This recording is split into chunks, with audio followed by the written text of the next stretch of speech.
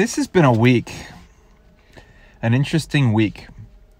We've got this story that you're about to hear with our Gringo Loco getting picked up from prison by the mafia boss cop. That's how we left off last episode. And he's pretty certain he's about to die. Well, spoiler alert, he didn't die. But more ups and downs continue. And he hit a pretty low here. But more of these kind of, and this happened, and that happened, and this person, and that band. More of this just unbelievable stuff that, is it so unbelievable that you have to believe it? Or is it that just an incredible coincidence that he's woven all these things together in his mind? Is it a true story? It continues to be the kind of main question along the way. And the other thing, I promised you interviews with different people that knew Sean along the way, but it's funny how many people were okay with it on an initial conversation, and now when it's time to talk and put it on the record, even if we're keeping names apart, they're hesitant to. And multiple people have found excuses to excuse themselves from sharing their memories of our Gringo Loco. It makes me wonder if I'm loco for doing this. Am I putting myself in danger? Or is it just they don't want to, their friends and loved ones to know maybe some of the things they did with Sean? Who knows? But that's a little disappointing. But I think I'm pretty close to getting Sean, honestly. I'm hoping that within the next couple weeks there could be contact. I probably shouldn't have said it. I don't want to jinx it, but I'm hoping so. Well, this episode, like I said, it starts off in a pretty tense moment in Gringo Loco's life, and it takes you through a lot more ups and downs. And at the end, I'll tell a story about a time that seemed pretty dark for Sean when I knew him, and that we went and tried to cheer him up a little bit, but it was kind of scary for a bit. I'll tell you all about that after this. Enjoy Season 1, Episode 9. Dean never said what a word about it to me, to the police, and the judge, always claiming I was just a hitchhiker and knew nothing. I was impressed, as well as the cartel and mafia. Upon release, I was picked up by the meat man, a policeman, also with the mafia.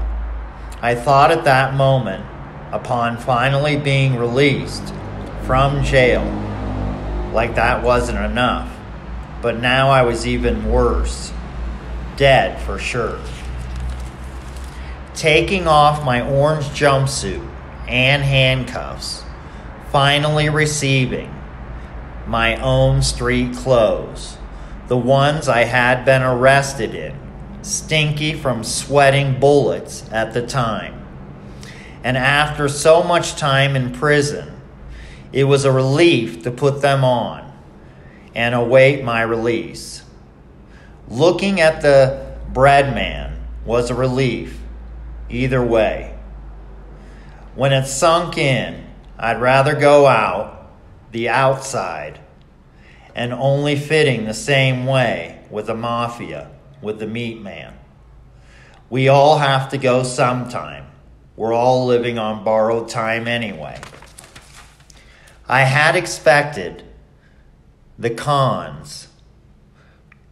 consequences for my actions. And out of all the people in the world, the one who brought me into this planet, with first Frank Sinatra, then the Italian mafia, my bodyguard from the Mexican cartel, all this was hanging on my shoulders. I thought, if worse came to worse, it would be a great weight lifted from my shoulders. And if I had to die, it'd be better from the hands of a professional, the Meat Man. Being escorted out of Sing Sing prison by the Meat Man, showing the badge he had to the other policemen, I was led outside to find his black Cadillac waiting with his bodyguard and driver. I was told to get in the back seat, to sit alongside my boss, the Meat Man, and the chauffeur closed the door behind him to get behind the driver's wheel and take off. Just the three of us in the middle of nowhere. I thought it was just a matter of time. Here we were driving in the middle of nowhere, just out of this shithole town in the middle of fucking nowhere called Gonzales. My worst nightmare almost coming to an end in my mind. I was sitting there in my seat, not saying a word. Nobody did. And I wasn't going to start the conversation.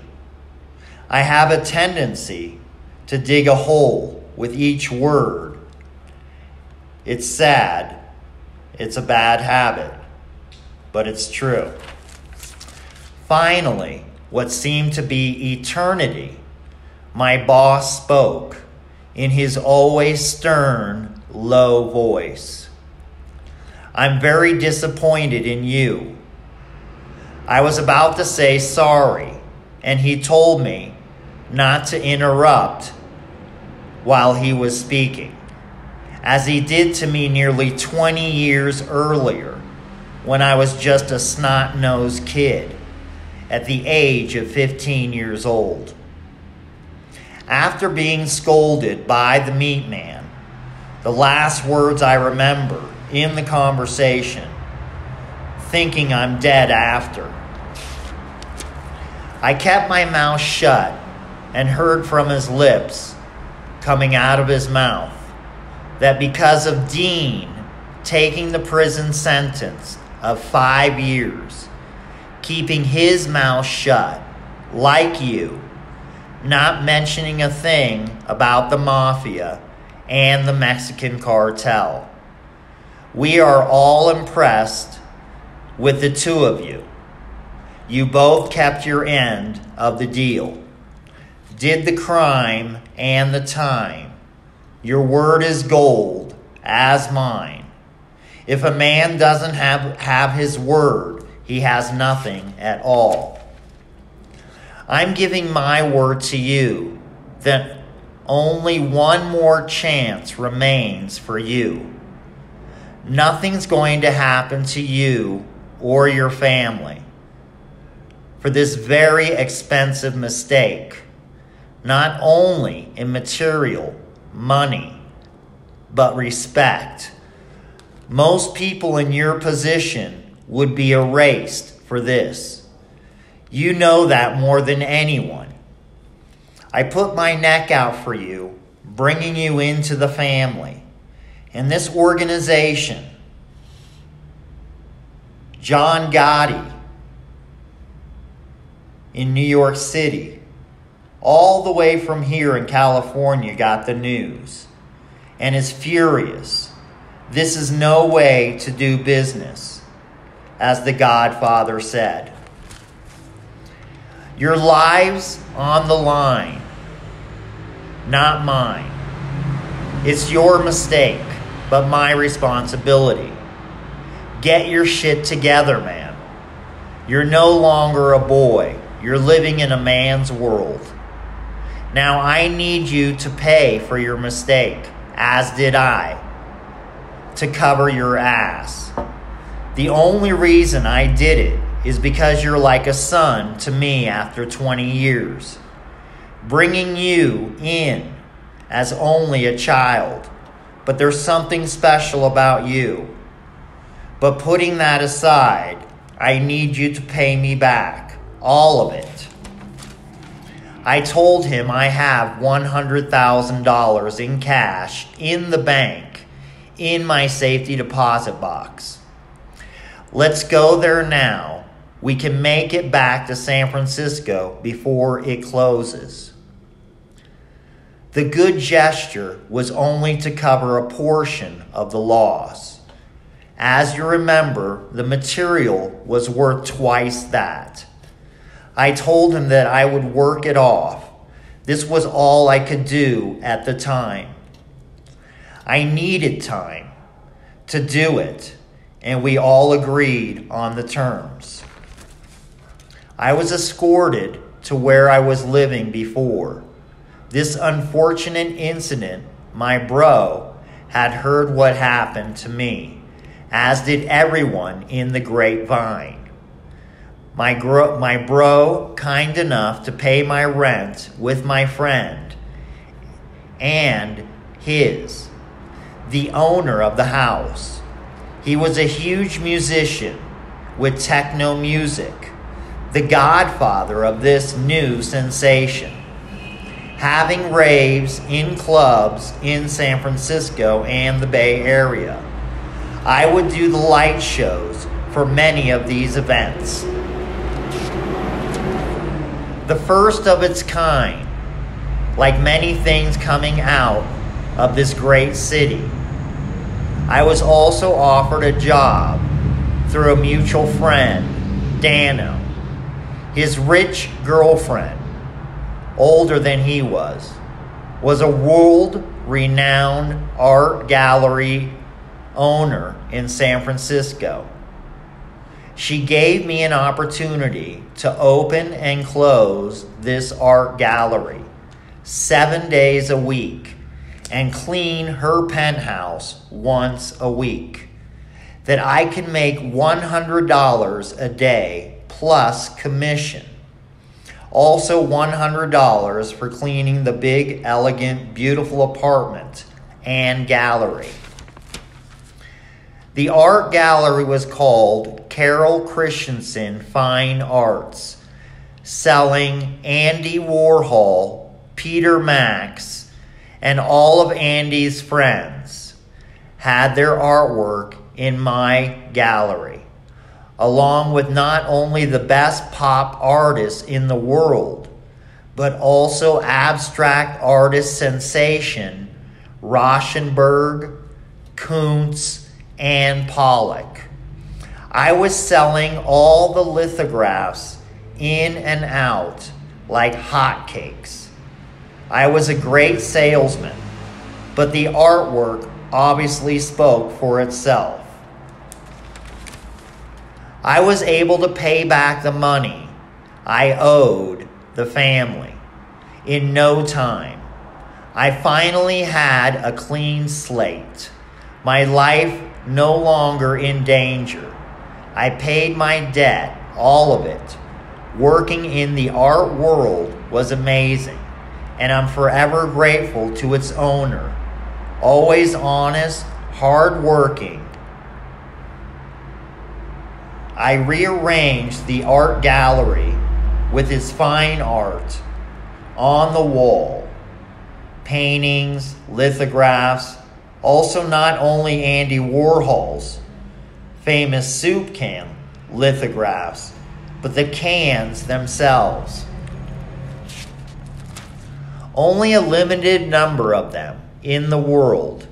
I remember selling lithos for more or less $5,000, and the soup can for $250,000. That's $250,000 for an Andy Warhol soup can.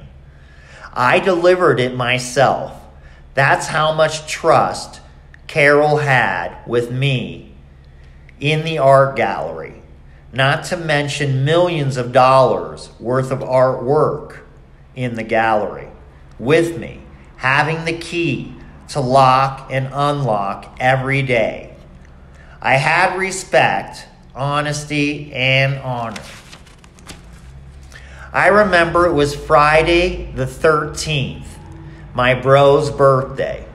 We decided to go back to Oakland, of all places. This is where my bro wanted to go. We went to his favorite donut shop in the world a hole-in-the-wall place where we were the only white boys in this place.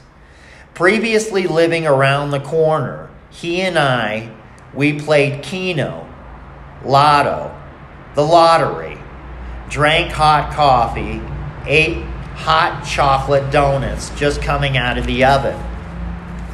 Here it was his birthday, so I handed him a $1 bill to play the California lottery. Before both of our eyes, as we saw the balls with the numbers drop what seemed to be in slow motion, all 7 of his numbers came up.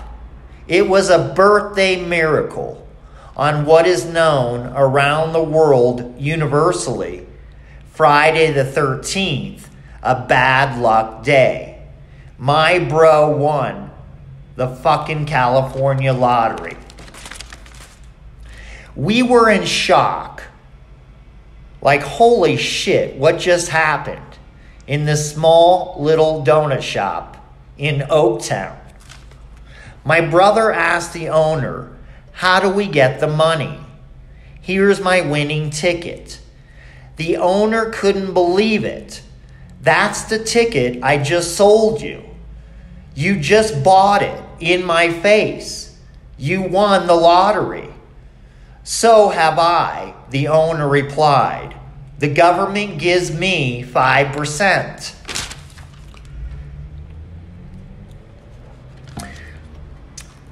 Go to the main lottery office in Sacramento, California.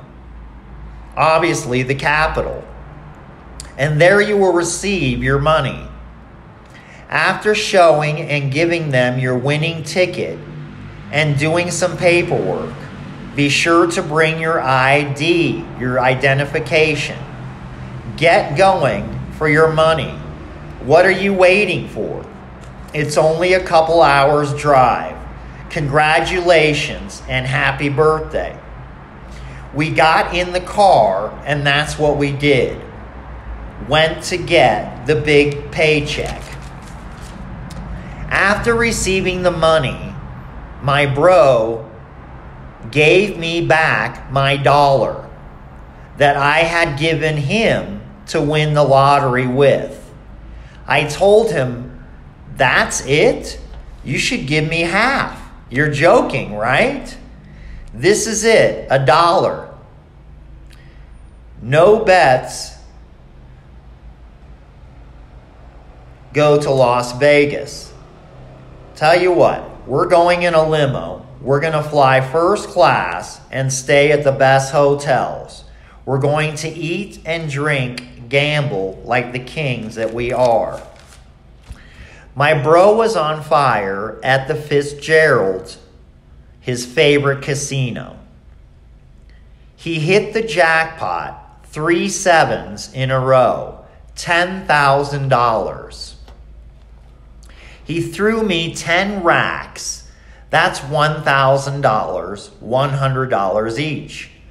Playing the dollar machines, I told him I wanted to go to Harrah's Casino across the street and find some luck there because you're dominating here. He said, whatever, I'm not going anywhere. I know, I'll see you in a bit. Going to Harrah's with Johnny, who came along with us after not being together for so long.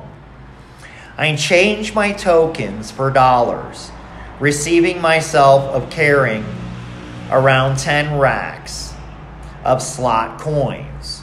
They're heavy. And turn them into cash. Walking in the casino, I asked for 2 racks, inviting Johnny to 1. I sat down at what I thought was to be a good machine. An old lady just got up from it and looked like she had been playing it for a while, just getting it hot and ready for me to play with and win. It wasn't a few coins later that I did just that. I hit the jackpot, $5,000. Bells ringing, lights flashing. It was music to my ears. The sound of money as the coins hit the tray falling out of the machine. The casino manager came to congratulate me and had the photographer take a picture of Johnny and I in front of the slot machine as he handed me $5,000. I still have the picture to this day. I took my winnings with Johnny and said, let's go show my bro. The money, he's not the only one around here with good luck. Walking back across the street from Harrah's to the Fitz, my bro was still on the same machine. He could sit on a slot machine for days at a time. I showed him the picture and the money. He was happy for me. It's about time you had some good luck. See what you can do here in the Fitz. Play a while here. I don't want to jinx what you have going here. I'm going to play by the main entrance. They usually put good machines close to the street so the people that pass by can see it's a winning casino. I did just that. There were only a few machines, 3 of them. An old lady on one, and the Mexican that looked like he just crossed the border, with all due respect. Anyway, the 3 of us playing together with me in the middle like a sandwich. It felt like a competition. Who would win first? All of a sudden, the guy to my right hit the big one. Jackpot. The sirens and lights going off. And so did the Mexican running out of the casino, as if immigration was after him or something. I yelled at him, "You just won $1,600. What are you doing?" He was gone so fast, and I have moved quickly to his chair in front of the winning slot machine, claiming it to be mine right away.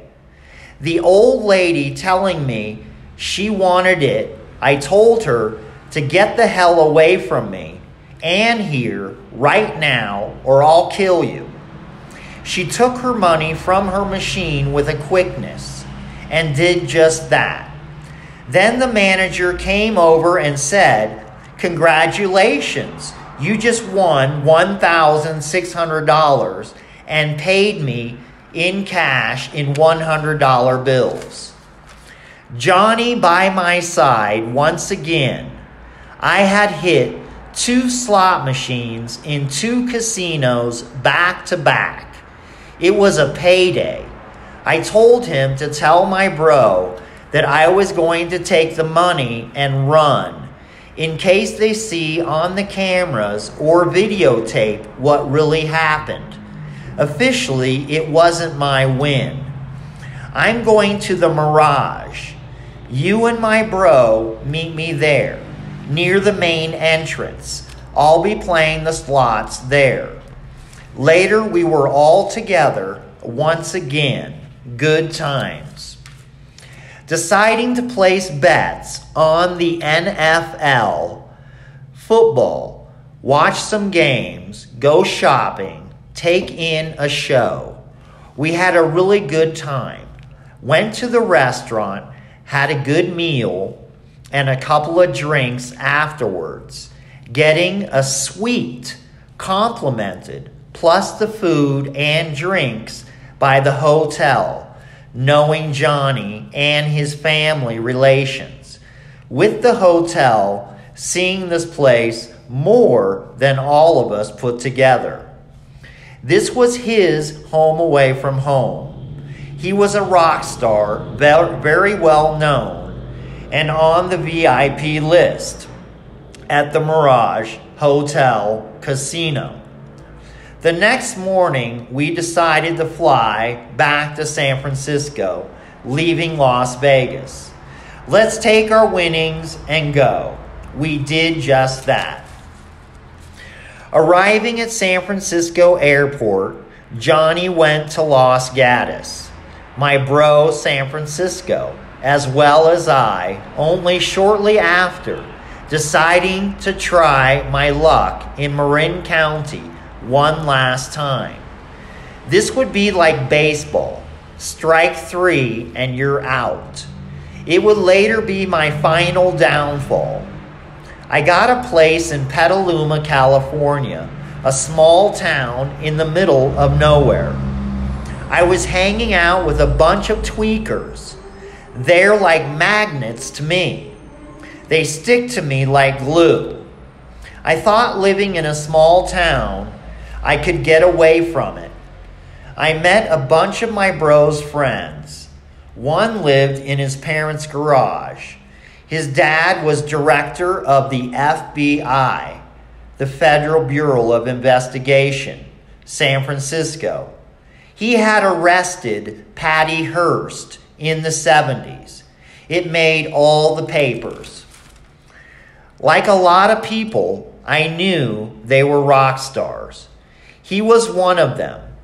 You wouldn't think so. This guy still living at home with his parents.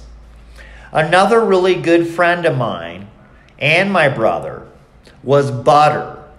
He was called that because his fingers moved smooth as hot butter on the guitar. He could do things that nobody could do. He always was a ladies' man, had the most beautiful girlfriends. Speaking of which, I met Amy. Blonde hair, natural by the way, blue eyes, 36 double D, 5'4", like a Barbie doll. Only she was the biggest tweaker in Marin.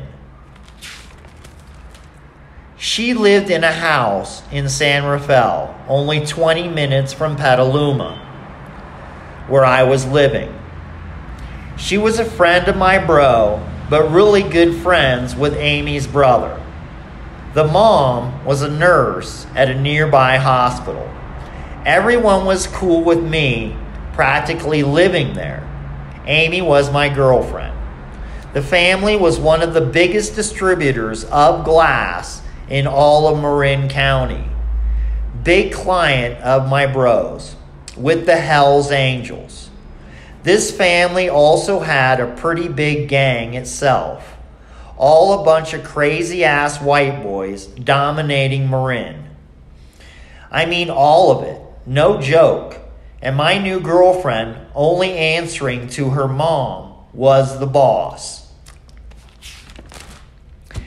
Amy was so in love with me, and for the first time in my life, I wasn't. I didn't feel the same. Always being such a nice guy before in love. I was now somewhat of an asshole. I just didn't care about her or anything else. People told me I should be nicer to her. She is the queen of Marin. I was nice to her, and as I look back, I should have been nicer. It was a crazy time, this period of time in my life. In the 1990s, as if it wasn't crazy enough. But one thing led to another, and everything was lost.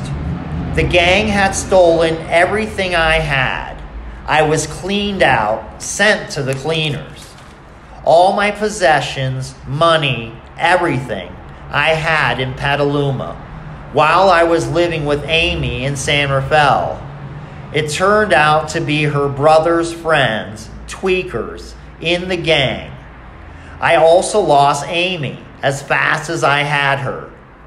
I was now homeless, living in an abandoned boat in Sausalito, California, Gate 6, back where everyone was angry at me before for supposedly robbing the local store. Time had passed since that incident, and word had finally gotten around about my innocence. It was actually the same that just robbed me. that did the same thing to me before. Sometimes I have really bad luck. When it rains, it pours. I woken up early in the morning with a guy tying up his rowboat to my abandoned boat close to shore. He told me he was anchored out between Sausalito and Tiburon, a rich little town almost like an island of paradise right in front of our eyes. So close to San Francisco and the Golden Gate Bridge. So close, but yet a lifetime away. Completely out of reach. This way of life for me at the moment. But just when I thought it couldn't get worse, this guy offered me a place to live on his boat. He said it was small as he pointed it out to me, showing me, obviously from a distance, with his finger. It was a 2-bedroom, so I could have my own space. It was certainly better than nothing, which is what I had at the time. So I took it. The boat had electricity with cables connected to a car battery, which was what he had in his hands. He asked me to go with him to charge it because it was dead. He told me I could work with him around the docks doing various projects that he had every day. He was a local handyman. I would later become his assistant and make a little bit of money and be able to pay some rent and eat. We had a gas stove, a radio, a TV with one light. The car battery, once charged, would last a week long with a small tank of gas we had for the stove. This guy loved to party, and I didn't. I had learned my lesson. As far as I was concerned, the party was over. So was my relationship living with the crazy guy on the small boat in the middle of the ocean. I decided to go back to San Francisco with what little I had at the time. And time passes so fast, like it always does with me. Life goes by in a blink of an eye. It's that fast. I had lost contact with my bro, his friends, and mine. I found myself homeless, back where I started my childhood. I remembered as a kid going to Glide Memorial Church with the Reverend Cecil Williams. I thought I could ask him for some help. The church did just that, giving me food and shelter. It was a God blessing, gold at the time. It wasn't easy there. Always a long line to wait in, to receive a place, to finally be able to sit down and eat alongside a lot of other homeless people. I wasn't the only one who had fallen upon difficult times, believe me. And that was only half the battle, because the line was even longer to wait and see if you were lucky enough to get a place to sleep with the limited space and beds that they had. Sometimes I wouldn't get a bed along with the other people waiting in line. For one, we were all told by Reverend Cecil Williams himself that he was sorry, but the church was full. And that time was no more room. This would mean for me, along with a lot of other homeless, that we would be sleeping on the streets. I found myself going to Golden Gate Park, finding some grass underneath the trees. I was awoken in the morning seeing what looked to be like a size 12 army boot in my face. There was a gang of homeless people kicking my ass. The last thing I remember was that boot stomping me in the face as two others held me down, only to have three other guys punching my ribs and stomach. The boot coming down on my face the fourth or fifth time broke my nose, and I fell unconscious. I was knocked out. I must have been what seemed to be like a coma, to wake up hours later in a pool of blood. Everything stolen. Like before in Golden Gate Park, San Francisco, I had my misfortune and once again was fortunate enough to have Becky walking by barely noticing me from the beating I had received. My face was black and blue, puffy, somewhat deformed from the broken nose and blood. I was a mess in more ways than one. She told me I didn't look good and that my bro was living with her and the band called Four Non-Blondes. We lived just around the corner on Haight and Ashbury Street, above the Chinese restaurant. Let's go. Can you make it? She lifted me from the ground, lifting me up and held on to me as we made it back to the Haight-Ashbury district, next to an abandoned movie theater that the band Smashing Pumpkins would later have their concert in. It was a long flight of steps up to the apartment. It was huge, 5 bedrooms. Becky yelled for my bro to see what the cat had just dragged in. My bro was shocked to see me after so long. But worse was the shape I was in.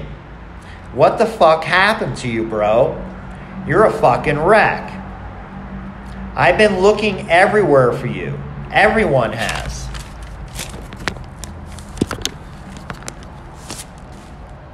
Let's get you fixed up. Here you can sleep on the couch for a while. But Roach sleeps there now that he's broken up with Becky. The girls' band had a falling out with the bass player. Roach has an audition with Four Non-Blondes in the studio tomorrow. He complaining about not only giving up his guitar for a bass, but doesn't want to play in a girl band. He says he's a man, but look at him sleeping on his couch. All the rooms are taken. The house is filled up to this couch. Becky overhearing the conversation and being not only the owner of the apartment, but her dad was the owner of the world-famous Hotel California. You know the band, the Eagles, their famous song, the Hotel California? Anyway, Becky offered me the walk-in closet in the kitchen. There's no freeloaders here. You'll have to pay $40 a month. That's $10 a week. This closet was 6 feet squared. Not big, but I first took out the cockroaches, the rats, and garbage. Then cleaned it with a broom and mop.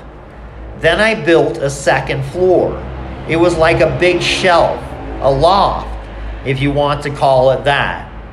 I had enough space to put a small mattress above and a chair table with a TV on the floor and a hand radio next to my bed above. Also built a ladder. It was the best any man could do with a closet. Everyone was impressed. Roach actually made the audition and got the part of being in the now world-famous band called Four Non-Blondes. They had a #1 hit on the radio and a CD that was being sold around the world. So was Roach doing just that, a big rock star, no longer sleeping on the couch, obviously. He made his fame and fortune and went his separate way. It was not long after that Becky was going to Mexico, and so were my bro and I.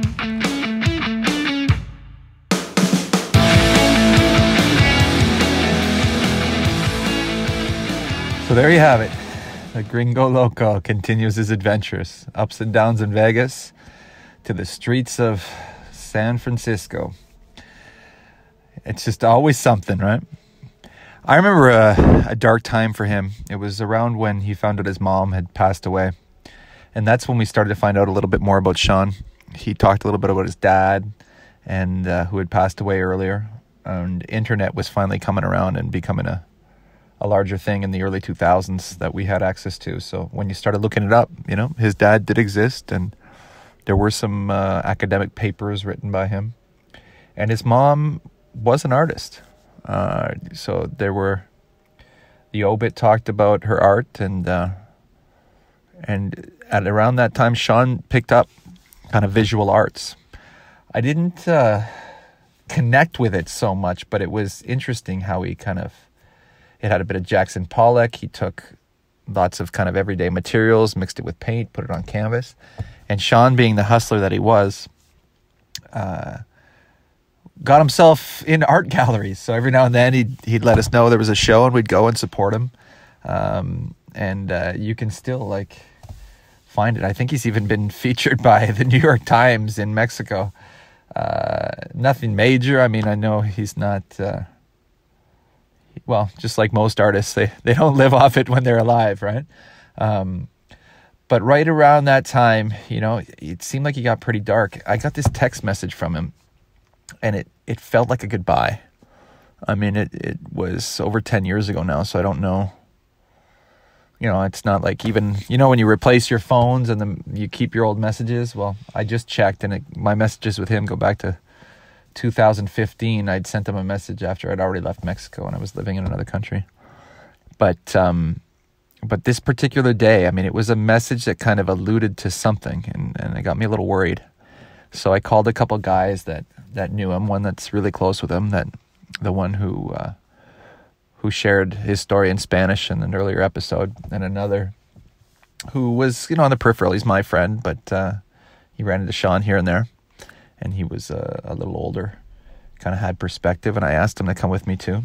And we went to Sean, and he had, was married, and he'd had kids, but he kept, it was in the same kind of former tenement housing apartment complex where I had met him, and he lived in a small house in the back there, and I had an apartment with a buddy. But he had long since left that, but he was renting it was kind of like a shack on a roof. It was a closet with a bathroom. And I guess he was staying there, and every now and then he was making it his art studio. And he had found a bunch of tiles. There was a lot of construction in the area, and he laid them out.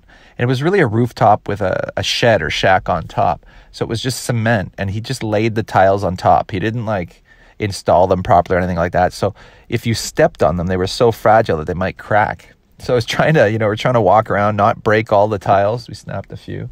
And he was showing us his art, and he was just like, "Hey, man, thanks for being here. Wow, thanks for coming," And it felt like maybe he just needed that.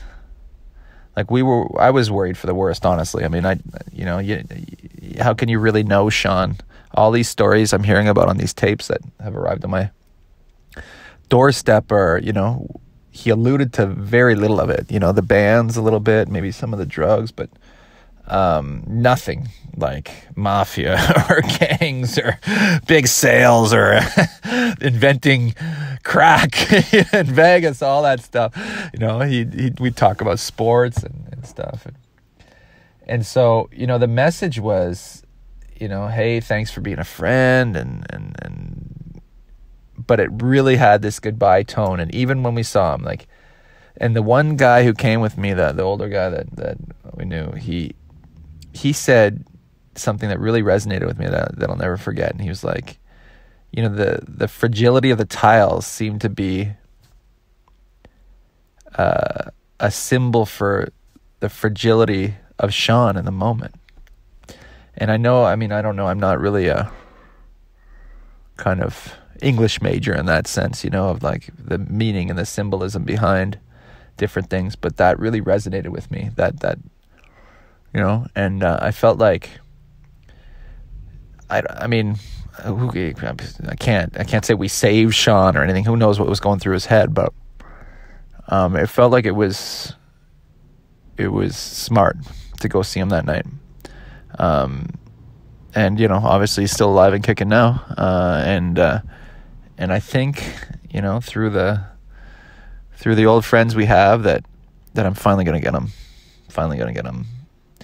and as soon as I do, well, hopefully he won't renege. You know, he recorded all this stuff for me to hear anyway. I mean, I'm not sure he wanted everybody in the world to hear, but we'll find out when I finally talk to him. So there's one episode left, one tape left, and it felt like him wrapping up his story, or at least this book, you know, this kind of either chapter of his life or this kind of era of his life. So next week will be kind of the end of season 1, and then we'll see what we do with this once we find him. You know, I know he started getting into poetry too. Maybe there's some poems we can share. I'm starting to find evidence of his art in different places, so we'll see what we can do with this. But for now, it's been fun getting to know Sean in this way, even though we're not talking. And hopefully I'll start talking to him again. Okay, well, I hope you enjoyed this. Next episode, next week, same time. Thanks for listening. Thanks for listening to True Story, a podcast by Gringo Loco. Be sure to subscribe to our YouTube page at Sean Balin Gringo Loco Podcast, and follow us on Instagram at Gringo Loco Pod. Catch our next episode 1 week from today.